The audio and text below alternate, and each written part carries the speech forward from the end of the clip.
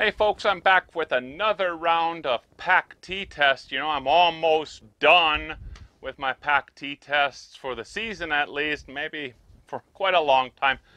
But today I'm doing 9mm and I'm using a new for me there, that's for sure, Sig Sauer P320. I've been shooting this a little bit. My son's been shooting it a lot more than I.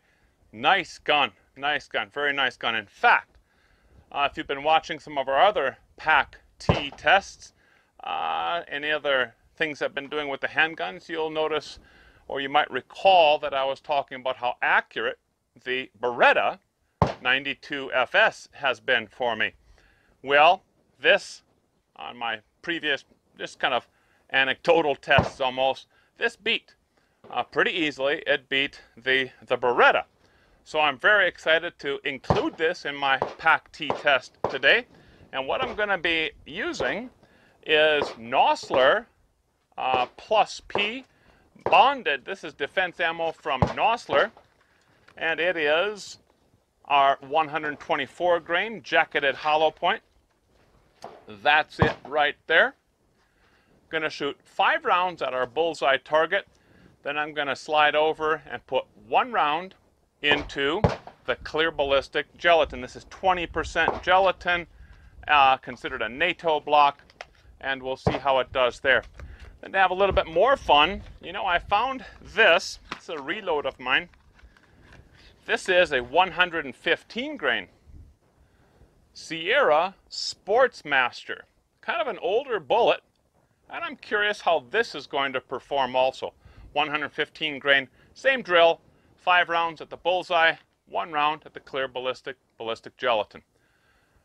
Precision and accuracy measured on the bullseye target. Consistency is going to come from the lab radar. We're going to look at standard deviationals, muzzle velocities, and of course the T component, terminal performance in the ballistic gel.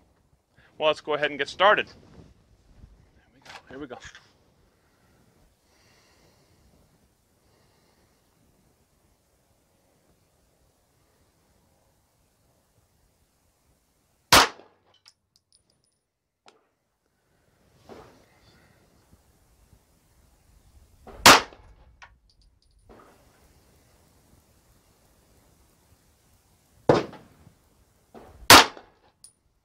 Looks like some pretty consistent ammo. This is factory ammo.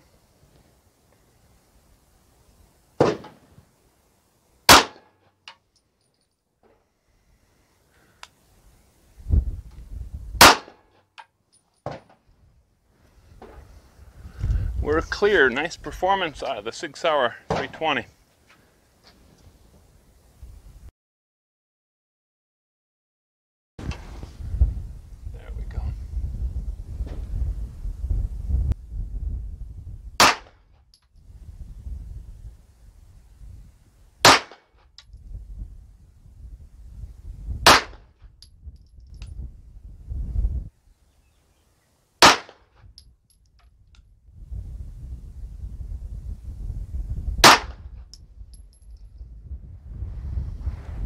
And get that last one.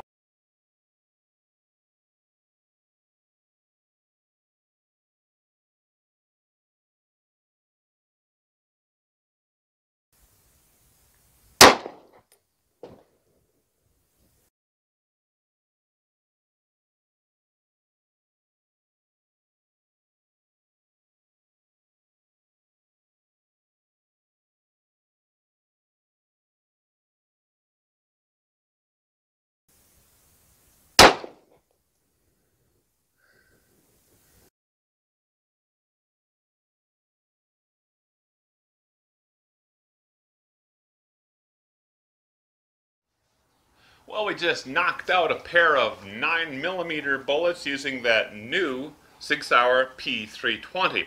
Glad I did this. Hey, let's take a look at the results.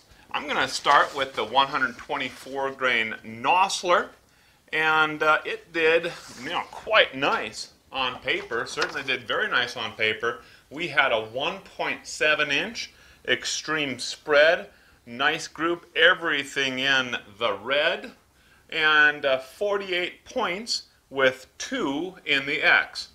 the standard deviation of those muzzle velocities was single digits, 9.9 feet per second.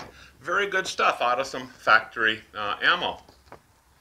Our muzzle velocity, by the way, was 1,157 feet per second.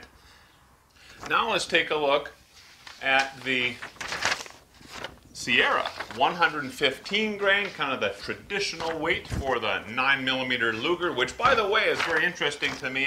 It's like the name is changing now. It has always been 9x19, 9mm Luger. Some folks call it the 9mm Parabellum, but apparently, over the last X number of years, I guess, it's becoming much more common that it's being called the 9mm NATO. Kind of a little aside there, but I just noticed that as I'm looking at much more 9mm stuff recently. Well, anyway, I didn't group too well. I don't think it was so much the Sig Sauer. Maybe it was. Maybe if I shot this with the Beretta or one of the other guns, it would have performed better this way, but we can always guess and speculate. But this is what we got. 5.1 inch group. Two of them outside of the red, not too good. Really strung those rounds horizontally, and none, of course, in the 10 ring or in the X right in the bullseye.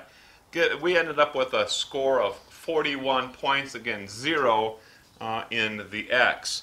1,222 feet per second, which is very standard for my reloads. I'm always sitting right around there, and 15.4 feet per second standard deviation. I didn't quite make my single digits on my own reloads. I have done better in the past, but this time didn't quite stack up. Now what's interesting though, you know, the 115 Sierra Sportsmasters didn't really do too well on paper. But then things kind of flipped as we went to the Ballistic Gelatin. Now in that Ballistic Gelatin, the first shot that I fired was in pretty darn new Clear Ballistic Gelatin. Remember, this is the NATO block, 20% ordnance, or it's supposed to emulate that at least. And the shot, I had to be very careful on my shot. I'm firing these always at 7 yards for the terminal ballistics test, 15 yards for the bullseye test. But I had to be very, very careful on my placement because I had some other rounds in there, different directions, and I designated a spot in that block, gel block, and I had to put the round right there. And this 320 was shooting very, very good, very, very well. And I fired that one round, and it went exactly where I needed it to go. That was great. And I didn't have anything else that could have modified those results because it hit another wound channel, those sort of things. No, it went into the gel on its own in fresh gel. And what did we get? Well, 12.8, almost 13 inches of penetration, actually 12 7/8 inch of penetration. It expanded nicely, 153% expansion, and it essentially retained all of its weight. Well, 99.9% of the weight was retained in that extracted, retrieved bullet. Ended up with a total score of 392.5 points for the Nosler 124 grain bullet. Looking then at the 115 grain Sierra Sportsmaster, it penetrated a little bit less, 11.5 inches. This is a different gel block. Well, it's still a 20% NATO gel block. I retain all the records on these things, the remelting and so on. This one's been remelted a number of times from last season. The first time it was used this season. And so we are going to assume very, very consistent comparisons between that block and any of the other blocks that I'm using. And that's a pretty fair assumption, although there are definitely going to be some differences between one block and another, and probably some differences after a person remelts. So, again, 11.5 inches of penetration, 173% expansion. This thing really expanded. And retained weight 98%. So it did well again. Ended up, though, with a total score of 415 points. This result puts the Sierra 124 grain Sportsmaster at the top of the list for a 9mm bullet. It actually outperformed in this terminal test. It actually outperformed the 124 grain bullets. Now, would I choose this bullet in particular over some of the others that we tested? I don't really think so. Now, here's why. I look at the full picture. I look at how well this bullet shoots, the accuracy of it, the precision. That's all important. If I can't hit my target, the performance of the bullet is kind of a moot point. Similarly, if I have a very precise and very accurate round, but the bullet performs terribly, then I don't want to choose that bullet either. So it's kind of a compromise, maybe. I'm looking for a win-win situation where I have very good PAC performance, accuracy, and precision. But consistency plays the role of telling me that as I keep using this load, because it's so consistent, I can expect very, very similar accuracy and precision muzzle velocities in the future. So once again, I'm looking for kind of a well-rounded full package in a defensive bullet for the 9mm. So those 124 grain bullets that we experimented with quite a lot last year were very impressive. The transient cavitation channel that we get with that high-speed camera or that slow-mo camera really kind of showed normally a large amount of energy being put into that target. Now, the transient cavitation channel snapshot that I got from the 115 Sierra was very impressive this time. It's probably the most impressive 115 grain bullet that I've seen thus far, and we've looked at quite a few of them. You know, as far as the 124 grain bullet is concerned, the Nosler did fine, but as you've heard me say before, there are other bullets that are better, and we've tested some of those bullets.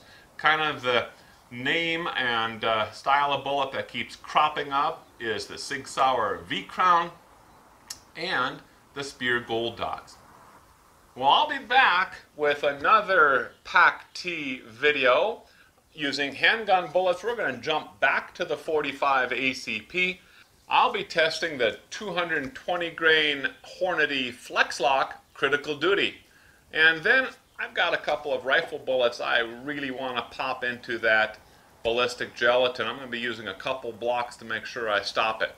Hey, thanks a bunch for watching. Stay tuned for our upcoming videos, a little bit more PAC-T testing, a lot of other cool stuff, I think, coming up.